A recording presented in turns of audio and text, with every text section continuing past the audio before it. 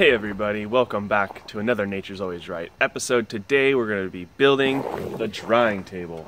And this is one of my most important pieces of my post-harvest station because it helps me get my baby greens as dry as necessary so that the greens will last up to 2 weeks in my customers' fridges. And I regularly have my customers telling me that my baby salad mixes always last 2 weeks. And the biggest part of that is getting it correctly dried. So I've got videos about every piece in my post-harvest station. So be sure to subscribe and hit the notification bell so you're able to receive all the future updates and videos. And without any further ado, let's go build it.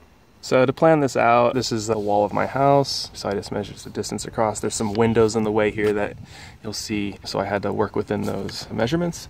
And then these are the measurements of my free pieces of wood that I got from down the street. So I just did that just to figure out which free wood would fit where and what would be the easiest to actually build. All right, let me show you where I'm gonna put this. So back here, this is going to be the preparation table where I bag stuff. Here's the windows, I can't put anything there. Right here's where I'm gonna move all this cardboard out of here. And this is where the wash station will be. I'll have to move this wood out of the way. And the bubbler and the drying station will be down here. So you can see like I have these windows to contend with. We never open these, so that's why it's perfect for a table.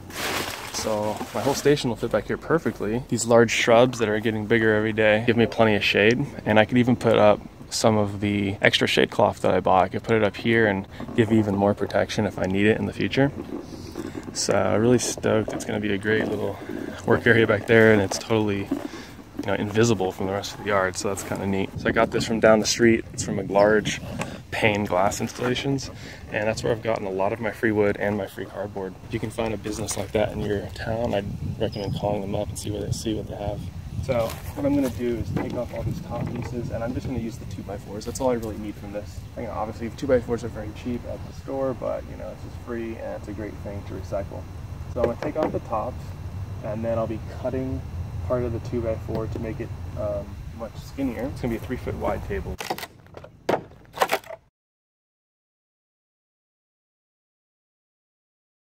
Okay, so I just want to describe how I'm going to create this table based upon the wood that I have. I just want to give you the basic concept so that you could take it and build your own table. So about a 3-foot wide table, it's pretty universal as a good width for a table because that's about the distance you can reach. Now your length, that's going to vary depending on where you're putting it. So first what I'm going to do is just get the size. So I need it to be 72 by 36 inches, and I'm building it with this piece here.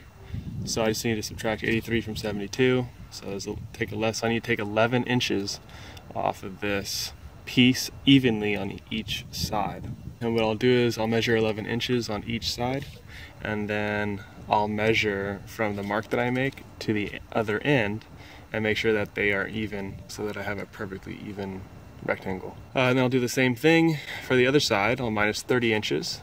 66 minus 36, and then I'm going to join them together, and then I'll end up with a 72 by 36 inch box. Okay, since I need to chop through this 2x4, I need to lower my blade as low as it'll go.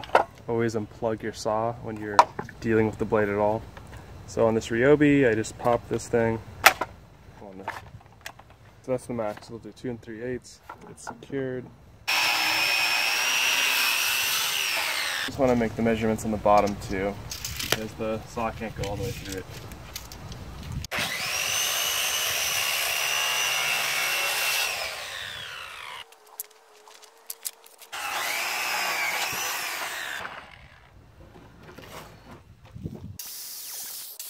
Connecting it with these little hammer and brackets, and then I can even toenail in some screws on the tops and bottoms, and that'll be plenty strong because no weight is borne by this.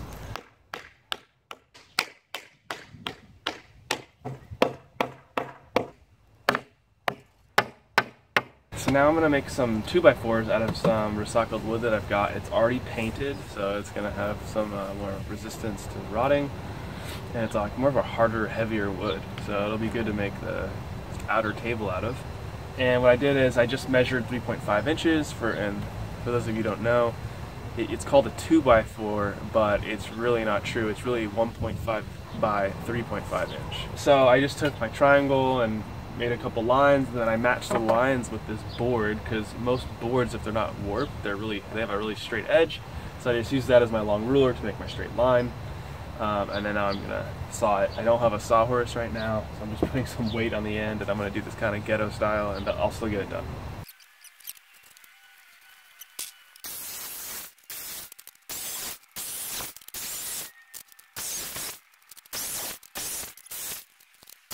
My next step, I pounded these in, but I didn't finish it. I'm gonna put some 1 1/4 inch screws, one here and one here on each. The prongs can come out a little bit. So I'm just gonna put a couple screws in here to make sure it's extra strong. And then I'm gonna stretch out 1/4 inch hardware cloth and attach it. Then I'll just be using 1 1/4 screws with these washers and attaching it on there. So the first thing I'm gonna do is cut it to length, and then it'll be a lot easier to work with.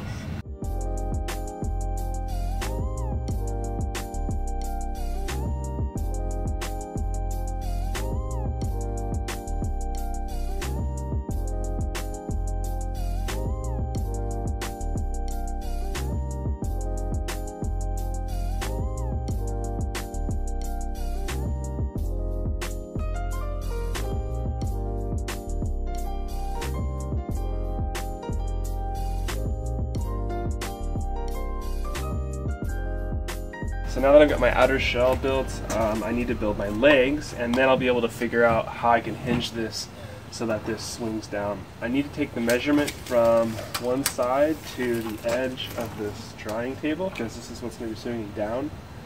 So I need to make sure that my legs raise this up, according to this measurement, 38 inches.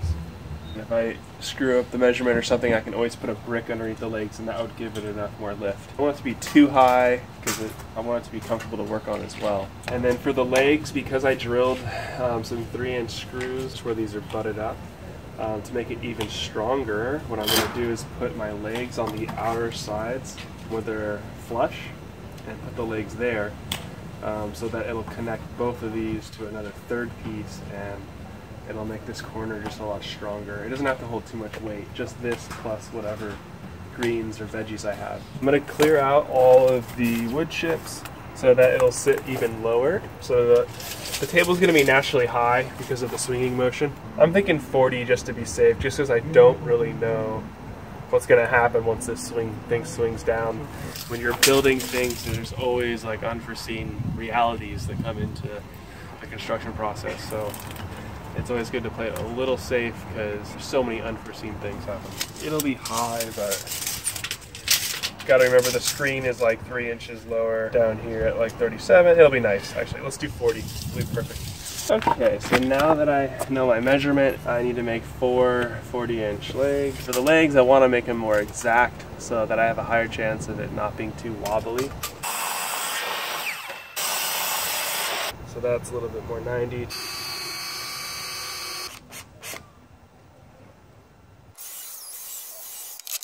I want to try and give this maximum strength. If I put it on this side, it's just going to be connected to one piece of wood. If I put it on this side, now it connects all 3 pieces of wood as one joint, and they'll be stronger together. Also, this leg is faced on this side, will be faced like this. On the opposite side, they'll be faced like this. And you have legs of opposite directions, it makes it a lot less wobbly. For those 2 purposes, that's why I'm building it like that. So for this, I'll probably just kind of hold it, drill my pilot holes, and then throw it in. Now in this situation, I'm going to put my screws in first.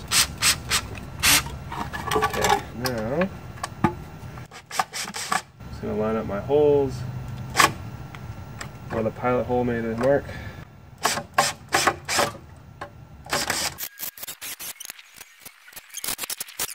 Okay, so this is why I put those 3 boards together. So now there's screws going in this way and going in this way. So this is it's like a super strong structure. I'm gonna go take all this to where I need to move it. All right, so now we're back behind my house. This is my whole preparation area, and this is where the drying table is gonna be. You may have noticed I switched everything around. It took me a few iterations to like realize what the best order would be in relation to the sizing situation, because we opened this window and this window, so everything has to fit in nice and neat, and it was tricky, but I figured it out. So the next step here is to attach my hinges. I've dug out the mulch so that it's going to fit nicely. So I'm going to drill some pilot holes, and before I do that though, I'm going to put these in. They're going to go underneath with one 3-inch screw, and what I'll be able to do with this is twist it. So my idea is that when you can twist it tight or loose from this corner, so when I put it up, I'll be able to put these to lock it in. Okay, so the first thing I needed to do is drill my pilot hole and align where my holes are going to go for where the screw will go. I use a 1/8 inch drill bit for doing my pilot holes, and that's for an 8-gauge screw. And now I don't want to get the block too close to this, because when it turns it needs to have clearance for the corner. So I've got it about a 1/2 inch away from this one. So I'm aligning this side so that it's completely even. So I drilled my hole where I know it needs to be. So I made my mark from underneath. So I've put my screw on there, and now I'm going to match the point of the screw to the hole that I made. I don't have to think. All the measurements have been taken care of. Okay, so here's what I've made for the locking mechanism. So you pull this block back. It could move up and down to clean it. Then when you want to pull back up to lock it in, pull like that. And I made it so that it would fit under this one as well, so that when weight is pressed down, it's getting resistance from both this board and this board. So that's really important. All done. So now we're going to set up the hinges. Before I put my hinges in, I want to make sure that I install them equidistant so that the weight is distributed evenly.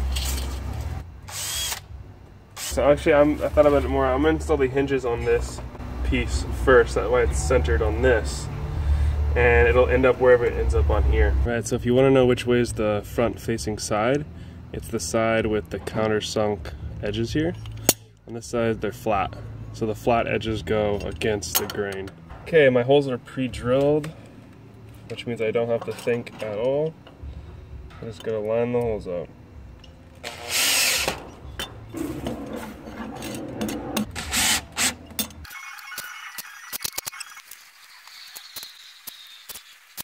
Okay, so I'm going to put a couple bricks under here, and then I'll be able to see and make sure that I've got enough clearance on the sides here.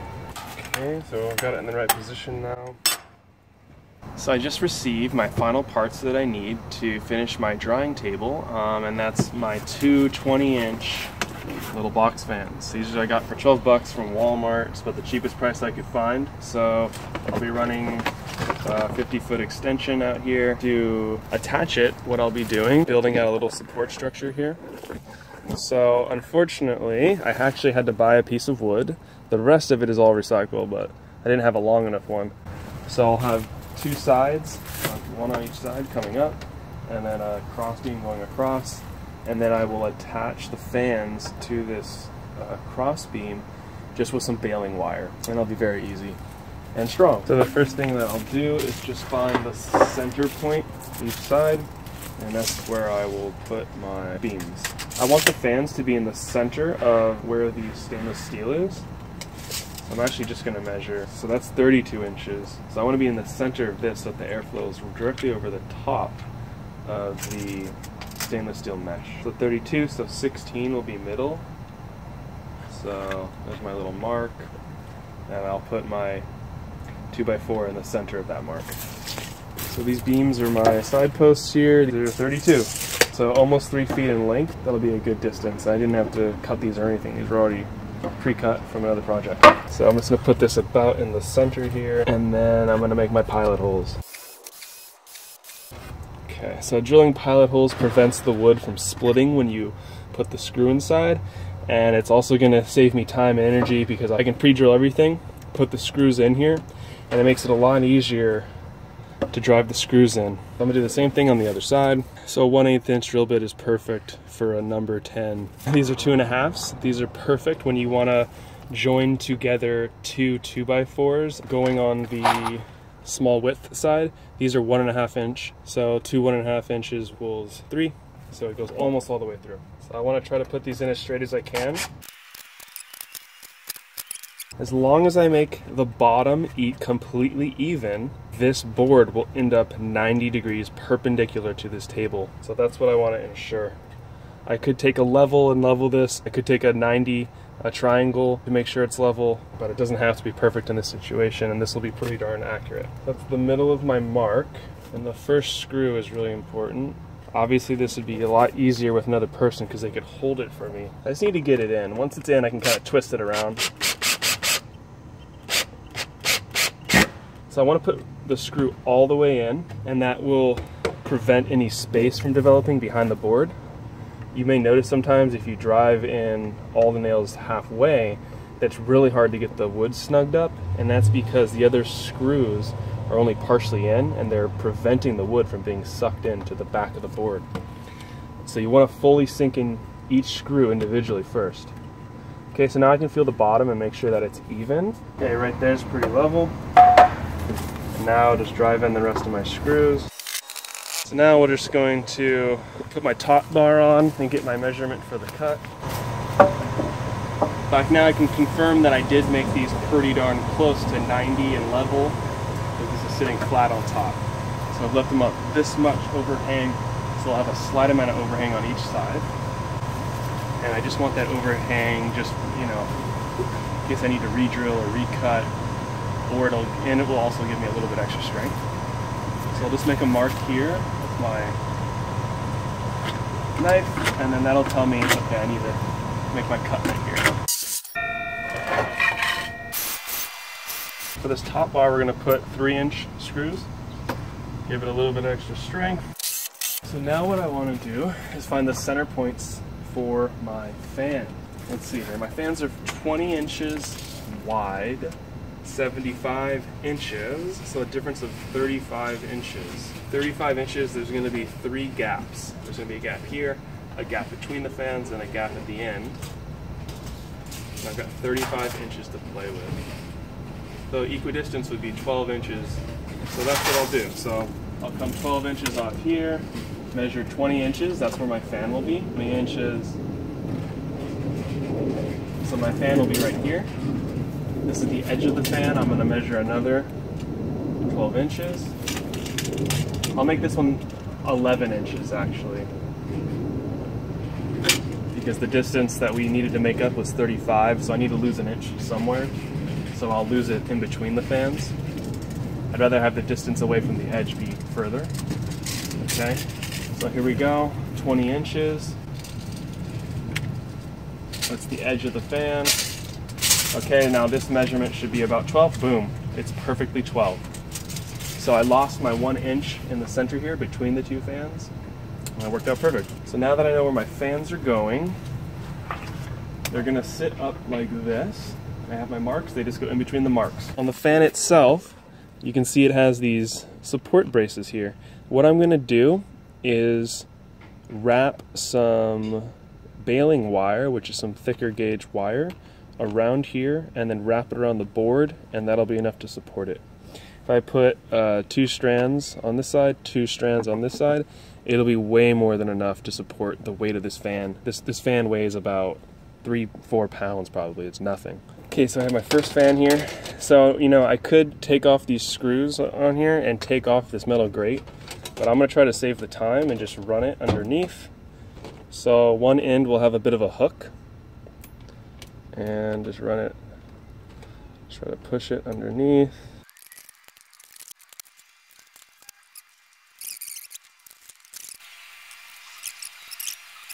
So now we're on level 3.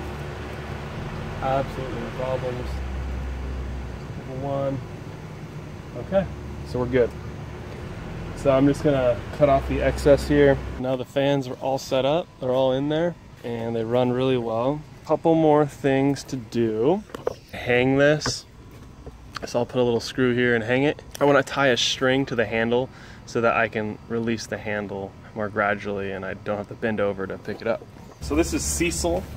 Cecil and jute are great natural fiber strings that you can use, and they're totally biodegradable. They're not treated with any garbage. Okay, so now I can do something else. I'm gonna make these 2 strings stronger by twisting them together, and I'm gonna use my drill to do that. Okay, so here we go, I just tied it onto the drill.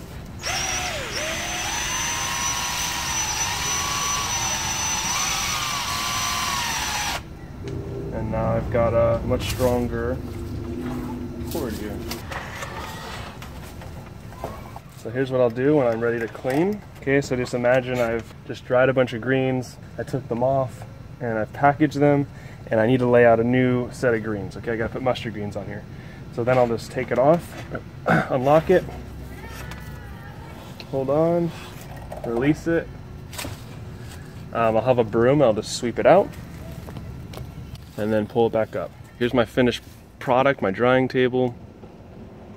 2 20-inch fans, 1/4-inch steel mesh. The table is held up by these locking blocks that just has a screw underneath that twists, and I have hinges that are on the back, and that's what allows it to move, a handle to help, you know, move it up and down, and a cord to control it moving up and down. So this is how you can build a drying table without attaching it to the wall.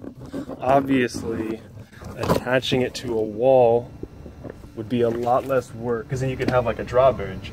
You would attach chains to here and raise and lower it from the chains. You know, then it wouldn't require you to build this extra table. All you would really need to build is this drying table, this one piece.